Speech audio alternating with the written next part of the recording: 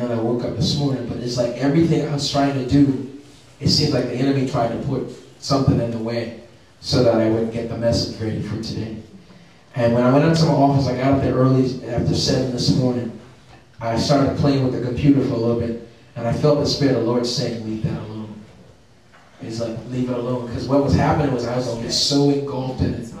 And the more I worked with it, the more things would go wrong, and I wouldn't be ready. But then I left it alone and started dealing with my other computer for the message. How many of you know that that computer started having problems, and I couldn't find some of the stuff that I needed, and the printer wouldn't work. But the Lord had a ransom. And my other printer on the desk was working fine and printed what I needed to. So God always has a way of escape for us. But what we have to do, we have to have the right perception. We have to know, and we have to be looking for God's deliverance in our situations. If we ever allow ourselves to become overwhelmed in anything that we're dealing with, we're going to miss it. So the message that I have for us today is out of a Christmas message. But it's not the traditional Christmas message that we're accustomed to hearing. The Lord put the word in my heart, the true Christmas story.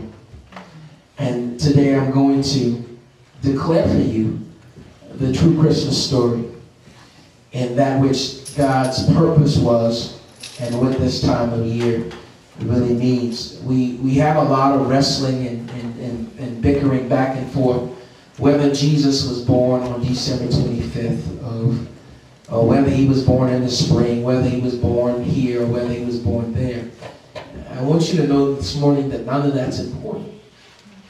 What is important is that Jesus Christ was born, and he came into the world to take away our sins. And we don't ever want to lose focus of him. And the Bible lets me know that from the beginning, it has been the purpose of the powers of darkness to distract us from seeing the glory of God. And with this time of year that we're living in, we see that they have now removed everything about God from Christmas. I want y'all to understand something, that if the merchants stopped producing and presenting Christmas to us, there would be no Christmas holiday. It's all about the money. It's all about, you know, who gets what, gives the best gifts, who receives the best gifts. And I want y'all to understand something, that God's not really in all that.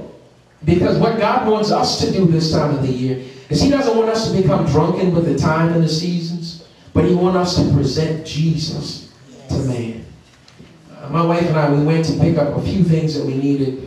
And when we walked into one store, the store was pretty much empty. But people were rushing into gas stations and trying, basically running you over with their cars, and people rushing through the stores.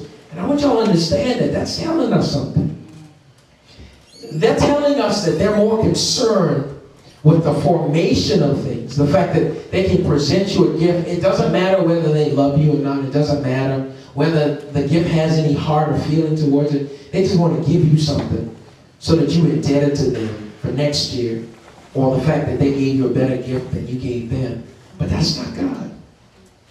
How many of you know that God gave us the greatest gift this time of the year? He gave us a gift that none of us could pay for. He gave us a gift that none of us were worthy of. The only thing we were worthy of was death, because when Adam sinned in the garden, it separated us from God.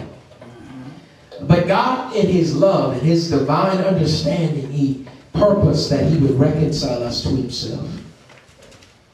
And for that, today we need to just come, let us adore him. Oh, come, let us adore him. Oh, come, let us adore him. Christ the Lord. For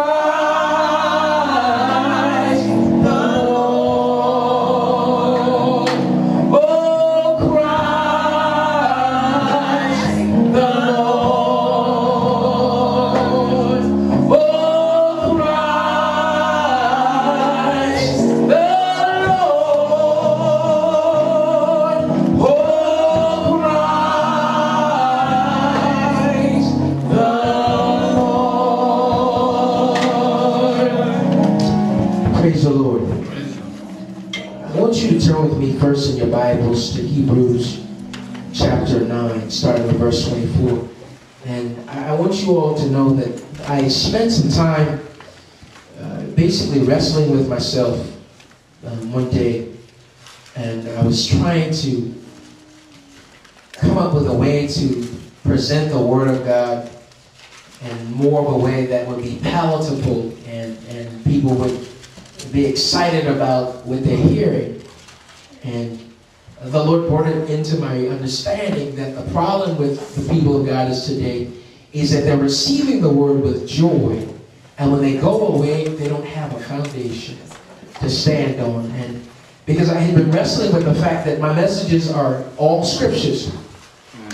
Nothing outside the scriptures is all scriptures. But God's saying, my people are destroyed for the lack of knowledge. They're not destroyed for the lack of information. They're destroyed for a lack of truth. And that's what I want to declare to you today, the truth about Christmas.